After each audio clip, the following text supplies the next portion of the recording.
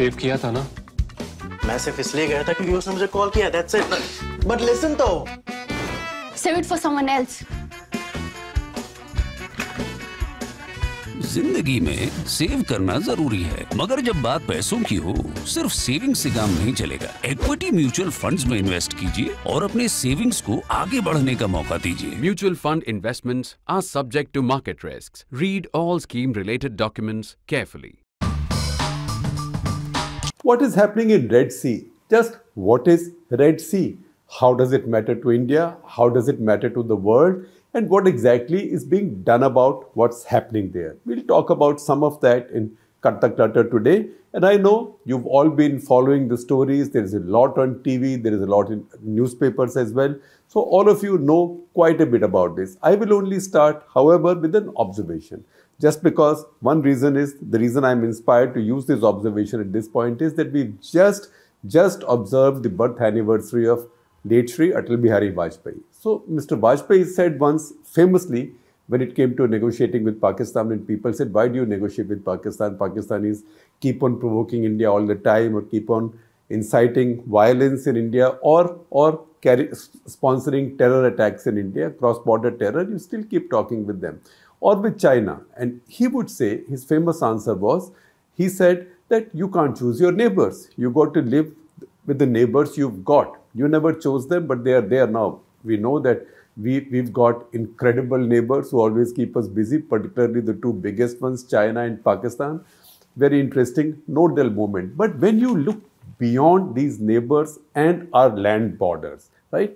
If you turn your vision in a maritime direction, we tend to, because most of our threats have come from land, we have learned over time, over the past 7.5, 10 decades, in fact, even through British times, even through imperial times, because Imperial Navy, Royal Navy was so big then that they controlled the seas anyway, that our strategic vision, even in our popular idea, popular imagination, we don't look towards the seas. We look towards the Himalayas, we look towards our land borders, Himalayas, Punjab, Rajasthan, Gujarat, all land borders, or on the eastern side. We don't think about the seas that much. But if we do, if you take yourself to the Indian coast anywhere, on the western side, eastern side, anywhere, take yourself to any point on the Indian coast and draw an arc towards the seas of 1,000 kilometers, right? That is on the western side, Arabian Sea, 1,000 kilometers will take you to the end of the Arabian Sea, towards Africa, African coast, into the Middle East. On the other side, it will take you towards Thailand and beyond. If you look at all those territories of water, all those vast expanses of the ocean, of the sea, all of these are also areas, again, if you look at these arcs, where when something goes wrong or a threat emerges, India is expected to play a role. I'm choosing that word very carefully, expected. That is because not only is India the most preeminent power in the entire region, but also India has the most powerful littoral navy. That is, navy for a country which is based here in the region. Littoral navy in the entire region. There are stronger navies. The US Navy is stronger, right? The Chinese Navy is stronger. But this is the strongest navy that is based in the region. That is why you find that what's happening in Red Sea has immediately attracted the involvement of Indian Navy. As we talk, it seems that already about 4 ships, mostly destroyers. And remember, these are not in Red Sea. These are east of Bab el-Mandab or Gulf of Aden. So on the Arabian Sea side. And what are they trying to do? They are trying to protect shipping. Now, you might say these destroyers are there.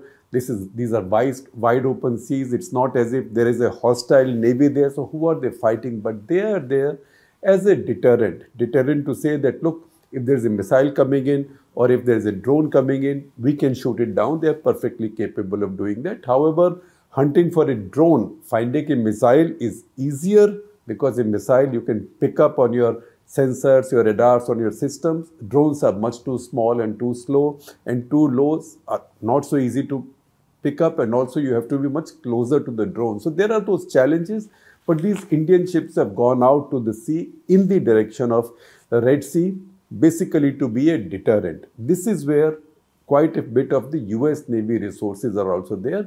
And we know that the US decided to set up the operation, what they called as Operation Prosperity Guardian. Prosperity Guardian indicates that that was meant to guard, protect global shipping and global trade. However, the coalition they had hoped to build with the navies of 10 countries, that did not quite happen. So right now the Americans are there in the strength that they can manage, and right now they are also struggling to get more ships there, because as you would know, they've also got a bunch of ships in the Mediterranean and Red Sea as well. And those ships, two carrier task forces, those ships are not directed at stopping the Houthi missiles hitting commercial shipping. Those ships are in full combat mode, and those are there to serve as a deterrent to Hezbollah from escalating the war or getting involved in the war alongside the Gazans, alongside Hamas in Gaza to attack Israel. So Americans are there, the two US Navy task forces, carrier task forces are there basically to serve as deterrents in support of Israel to keep Hezbollah out of power. In that process, what have the Iranians done? Because what is Hezbollah? Hezbollah is an Iranian proxy. Even more than Hamas is an Iranian proxy, because unlike Hamas, Hezbollah is also Shia. Hamas is Sunni but loyal to the Iranians, run by the Iranians, but also at the same time rooted in Qatar as well. Hezbollah is almost entirely an Iranian operation. So American power at this point is focused in that direction. And if they divert more resources towards protecting commercial shipping in the Red Sea, they'll have to come way south. See the map, how it looks like. They will have to come way south, and that will force them to thin out where they are needed. They are needed by Israel, and Israel supporting Israel is their larger strategic objective. That is the limitation that the Americans are working under. Now, we need to understand what is Red Sea. If you see the map again, Red Sea, you can call it a sea, but really it's a pond. My apologies if that sounds like a joke or not serious enough. But see this. This is actually an inlet. It's an inlet of the Indian Ocean, which goes northwards from this very narrow entrance called Bab-el Mandab. Bab means gate, so literally gate. Mandab can mean lamentation, it can mean tears, it can mean grief. So this little passage from Indian Ocean through Arabian Sea into Red Sea, that is what controls access to this entire region. Now, Red Sea itself, for ease of understanding, about 1.5 times our state of Rajasthan, or maybe almost twice as big as our state of Uttar Pradesh. That is what Red Sea is. It's not an enormous water body. At its widest, it's only about 355 kilometers. You can see that on one side, that on the eastern side, it has Saudi Arabia, mostly Saudi Arabia, a little bit of Jordan at the northernmost end, a little bit of Jordan, then you also a tiny bit of Israel, that is the port city of Eilat in Israel. Also Egypt. Egypt, that is where Suez Canal opens into the Red Sea. Suez Canal connects Red Sea with the Mediterranean. That is the key thing. So Red Sea actually has two choke points. One choke point is Bab-el Mandab. That is right under Aden, between say Aden on the Asian side and Djibouti and Eritrea. That's the Horn of Africa on the African side. So between the two continents, it's a very narrow passage, Bab-el Mandab. That is just about 16 miles or 26 kilometers wide. That narrow. It's really very small, and about 31 miles or approximately 50 kilometers long, depending on where you are measuring it. That is, it's literally called, it's been described in history, and because of events in history, it's got the name the Gate of Grief, or the Gate of Tears, or the Gate of Lamentation, that is Bab-el Mandab, and that has also now become the gate of grief and tears for global shipping that's passing through this choke point. So that's one choke point. The other choke point is as you go north. As you go north, at the northern end of Red Sea is the Suez Canal. That was built in the 19th century. Since then, the Suez Canal has been a zone of contention. Earlier, the big powers fought over it. The British, the French, the British and the French also fought with the Egyptians when the Egyptians decided to nationalize it. Now it's been running reasonably smoothly. It is also one of the major sources of income revenue for Egypt. If Suez Canal shuts down, then Egyptian economy really suffers, but also the global economy suffers because it is through Suez Canal and then across into Red Sea and then on to Arabian Sea. And similarly, the other way around, that 12% of global trade by value passes. 12% of global trade by value and 30% of global trade, 30% of global container trade by volume passes through it. So at a time when the Western world is dealing with inflation, when countries like ours are dealing with already high struggling oil prices, particularly with the war in Ukraine and multiple sanctions by the Americans and the Western side on Iran, on Russia, on Venezuela, which they are beginning to loosen up a little bit.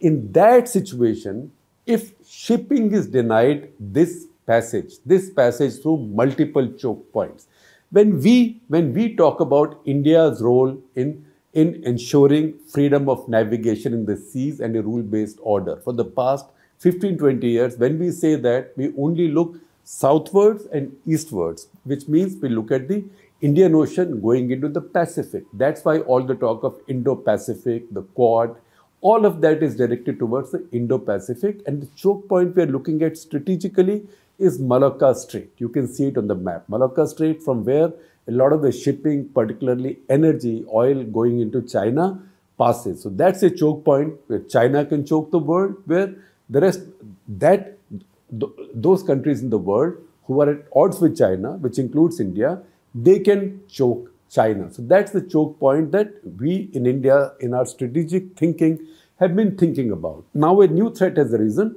to our west-northwest, and that is the region we are watching. That is Bab el-Mandab, and then going into Red Sea. It is now that we've been forced to look in the other direction in which we are not used to looking. And once again, this is a reminder to India that Indian Navy's responsibilities go far and wide, because between Bab el-Mandab and the rest of the world to the south and the east, the only credible naval power, the local credible naval power, is the Indian Navy. And India has to be active and India has to be involved. In fact, tomorrow, if convoys have to be run through this route with under protection, then and if a global coalition of navies is built, India will be needed to play a vital role in it. At the same time, Indian Navy is not the American Navy.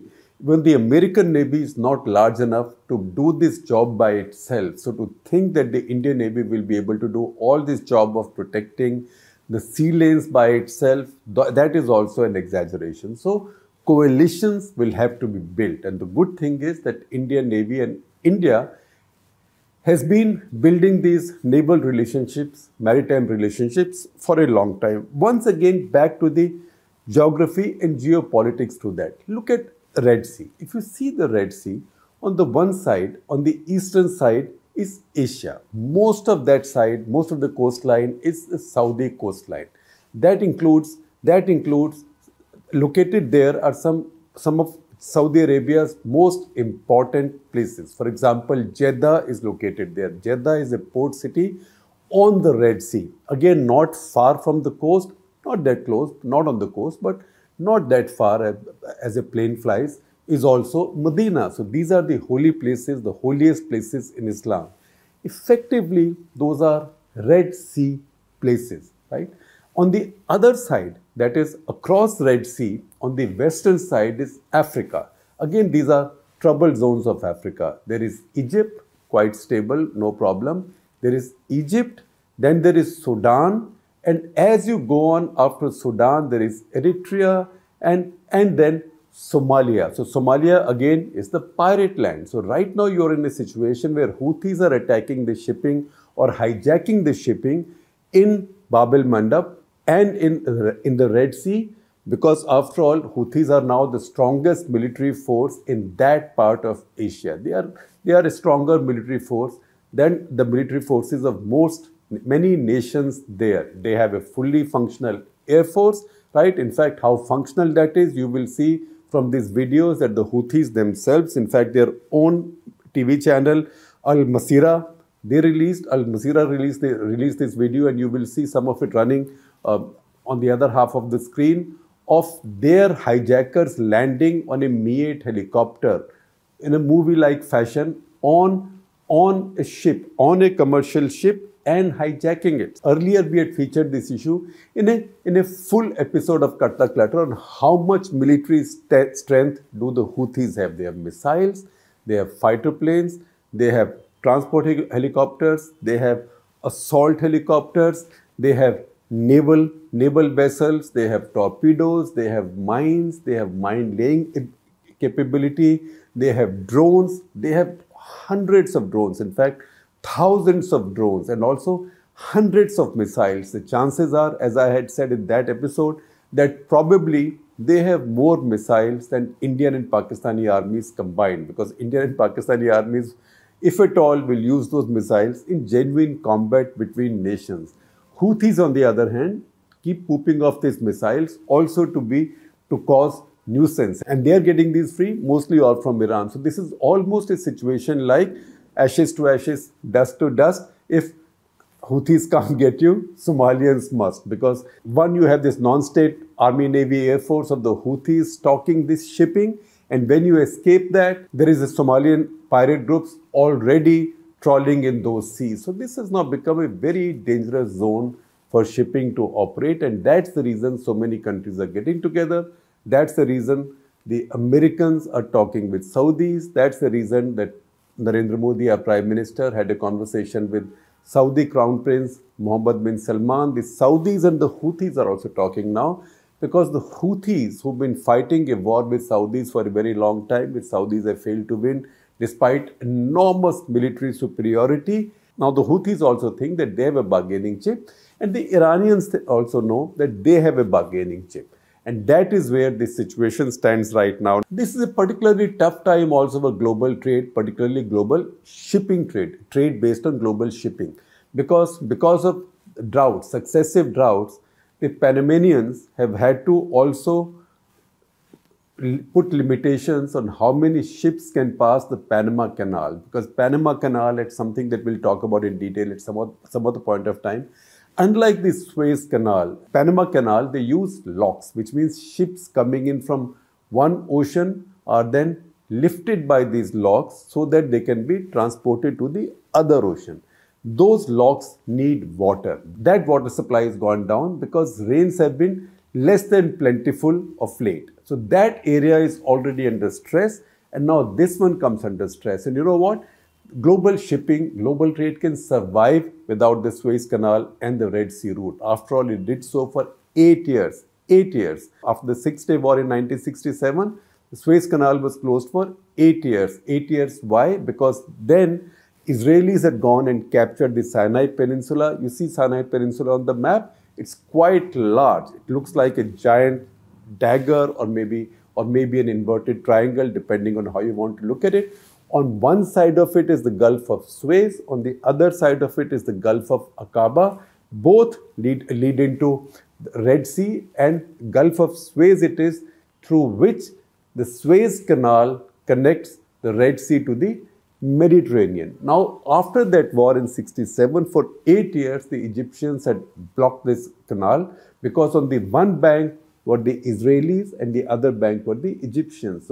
So one bank of the canal was effectively under Israeli occupation, and to that extent, it was an active, hostile zone. So the world economy survived it, and it may survive it again, but the costs will be enormous. But now, For this to happen, because of the strength of a non-state actor, will be an enormous irony. Because again, if you leapfrog the Arabian Peninsula, the landmass on the other side, you have these two seas. You have Red Sea to the west and you have Persian Gulf to the east. And the two are separated by the Arabian landmass or the Arabian Peninsula. It's in the Persian Gulf that between 1984 and 1988, you might remember, another major shipping crisis had erupted. That's when the tanker war took place. Read up more on the tanker war. We will need too much time to tell you more in detail. But the fact is that that's when the Iran-Iraq war was on. And at some point, they decided to attack the shipping taking each other's oil because they were both oil powers. So initially, Kurt Waldheim, the United Nations Secretary General, made an appeal in response to which the Iranians committed that they will not attack any shipping in the Persian Gulf. But the Iraqis did not follow that advice. In 1984, Iraqis carried out the first attack on Iranian oil terminals on Kharg Island and some ships as well. And after that, the Maramari started. And then it was a free-for-all. Over the next 4 or 5 years, almost 200 vessels were attacked by the Iranians and by the Iraqis. That is where the Americans got involved and the UN got involved when the Americans first of all said that they will come out in defense of Kuwaiti tankers.